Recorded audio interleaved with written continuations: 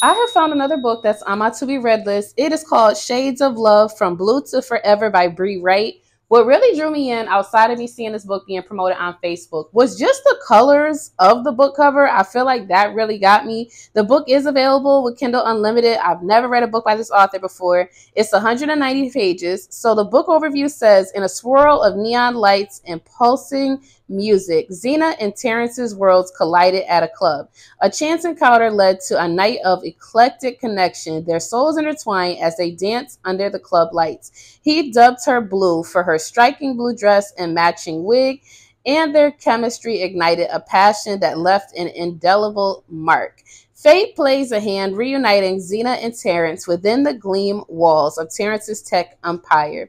Old feelings rekindle, but so do unanswered questions and lingering hurt. When the truth surfaces, Terrance demands to be a father to their son, setting in motion a complex journey of rediscovery and reconciliation. As they navigate the challenges of co-parenting, the spark between Zina and Terrance reignites into a blazing inferno of love.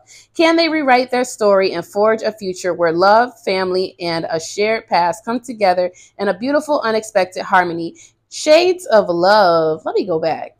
No, Google did not just sit here and try and pop me out of what I was doing.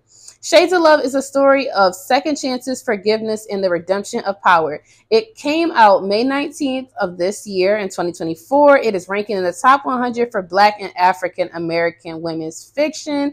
I have never read a book by this author, so I don't know what to expect. It does say that Bree Wright is a newly published African American author that made her debut January 2020. She's written titles in African American women's fiction and African American romance. I am super excited about this book. Like I said, it's available at Kindle Unlimited. That's really all it ever takes for me to go ahead and read a book. If y'all haven't already, go ahead and hit the like and subscribe button because I drop book reviews at least twice a week. Bye.